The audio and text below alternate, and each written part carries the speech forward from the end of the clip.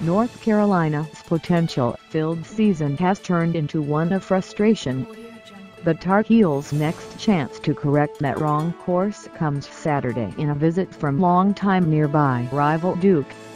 They started the season with a top 10 ranking for the first time in nearly a quarter-century and as the favorite to win the Atlantic Coast Conference's Coastal Division race.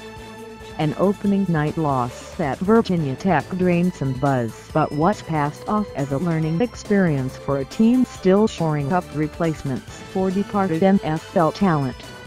A second ugly road loss, this one at Georgia Tech last weekend, has left Mack Brown's coaching staff to sort out bigger concerns for the now unranked Tar Heels 2-2, 1-2 ACC.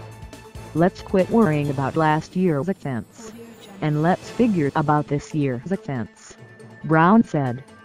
Let's get better on defense. We're more talented than to be middle of the league on defense and not getting turnovers. So let's grow up and let's pull together. And let's play together. We haven't played the full game together as a team. We've had pieces. So let's play the game together and see how good we can be. The Blue Devils 3-1 had their own opening night stumble at Charlotte but have won 3 straight since, including against Northwestern and Kansas. They've been powered by running back Matty Durant's now routine big performances, though the offense overall has been one of the Bowl subdivision's best in quarterback Gunnar Holmberg's first year as the starter.